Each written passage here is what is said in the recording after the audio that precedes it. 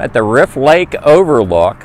This is just off of US Highway 12 in Washington State. We're on our way out to check out some free camping this morning at Riffe Lake, dispersed camping area. Let's get to it. This is a vantage point from the Riffe Lake Overlook off of US Highway 12. Just spectacular. Look at those low-hanging clouds right above the lake. Let's go check some free camping out this morning.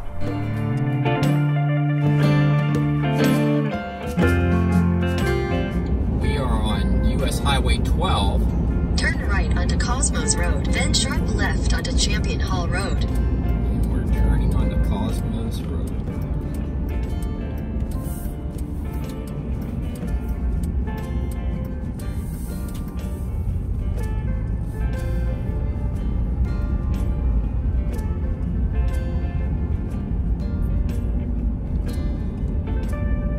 Sharp left onto Champion Hall Road.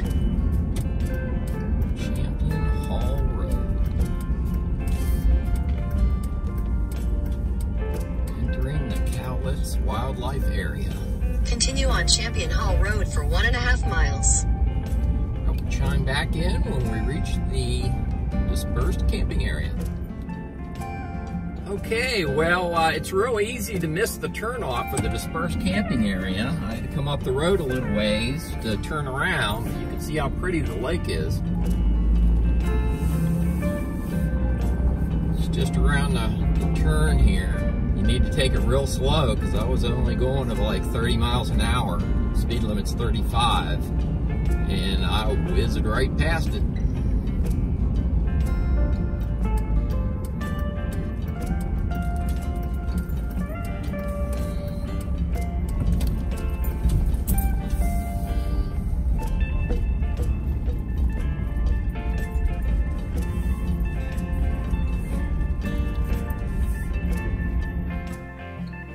So there is the entrance to the Cowlitz Wildlife Area. It appears we are in the Cosmos unit of the wildlife area. And the sign here says camping stays limited to 14 consecutive days unless otherwise posted. There is also posted a Cowlitz River Project update, and it talks about areas temporarily being closed because they capped an oil seep and they need to do an environmental review. So right after you enter the wildlife area, you're going to see the signboard where I just showed you what's posted there. And then you have this large parking area for day use parking. There's a gate up here. The gate is open. There's also a vault toilet. It is serviceable. The gate is open, and this is the end of September 2021. It also says that the gate is seasonally closed November 30th through May 15th. I'm telling you, this is a really scenic location. I see a camper down on the end there.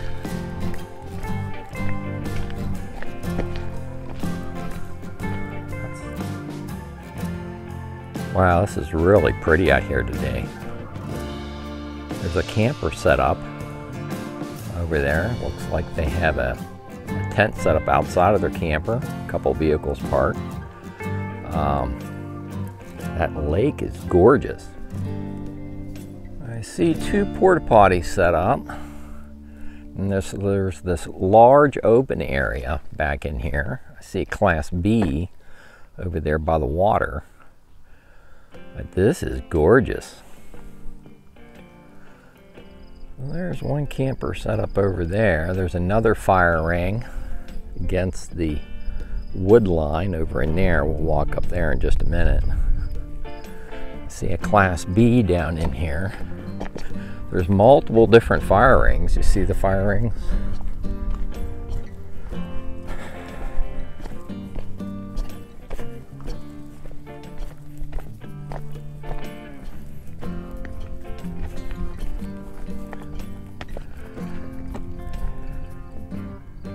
There's a fire ring off to the lower or center of your screen, right hand side. There's a pretty big fire ring over there.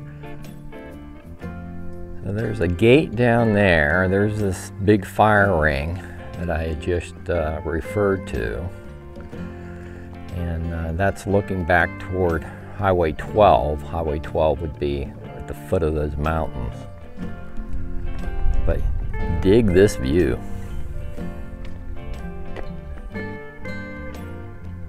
Isn't that something? That is very picturesque.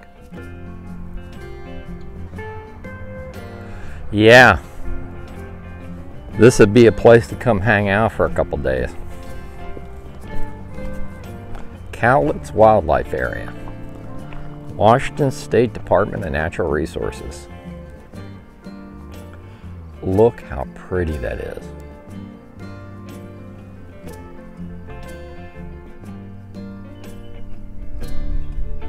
Wow, is all I have to say.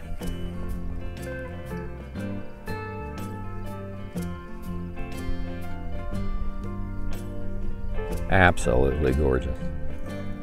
Here's another vantage point of Riffe Lake. That is some awesome scenery. Wow, there's definitely a lot of space.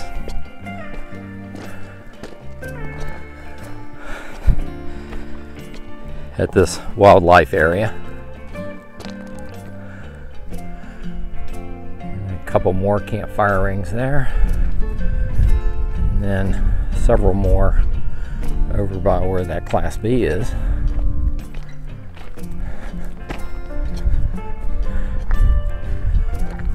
And I'm going to walk up, check out that campsite that is up there against the wood line. So you'd have a heck of a time trying to get your rig level up there by that campsite. But there are pull-throughs in here where you can find a place to get your rig level. There's enough maneuver room back in here to accommodate just about any size rig, as long as it wasn't full. I would definitely walk back before you bring a big rig back here. There's that campfire ring, campsite. And another look out toward Riffe Lake. So a few items of interest. I did not see any signs posted out here like you would normally do at a Washington State Department of Wildlife area stating that you needed the Discover Pass. I didn't see any Discover Pass signs here, so that was different. And then they have this sign here posted facing out toward, you know, this like prairie area that says no camping, stay limited to 8 hours. There's day use, I guess you can walk out in there. And then they have another sign posted here, no unauthorized vehicles beyond this sign. Of course, there's no road there. It just goes out into the prairie, but there is the road and open gate that takes you out to Riffe Lake. And to be clear, there is another sign posted here. Notice area temporarily closed, but you gotta read down into the details. It says this area will be closed until further notice beginning on November 29, 2019 due to an environmental review. That's that referring to that notice on the outer board I talked about, where they capped an oil seep. Walk-in access is permitted in all areas outside of the closed area. And then it goes on to identify the closed area. And you note that the hand gliding area, the gate, the restrooms, and this beach area out here, and this is the area where the camping was, right out in here, is not in that enclosed area. And just in case you couldn't make it out, I had walked right down in here, and this area outside of the closed area is where that RV was camping and that Class B camper was camping. So the area that I showed you today is not the closed area. So I just spent about 10 minutes with that gentleman from Tacoma Power. They're out here checking signage. He said, yes, you can go out and camp where I showed you out there. That is still open area and it's still free camping. You do not need a Discover Pass to be out here. I think I'm going to leave it here. I'll have the grid coordinates for this free camping location in the written video description on YouTube. I'll also have the upload and download speeds for Verizon, AT&T, and T-Mobile in the written video description as well. If you like these videos, like and subscribe, and I'll see you down the road.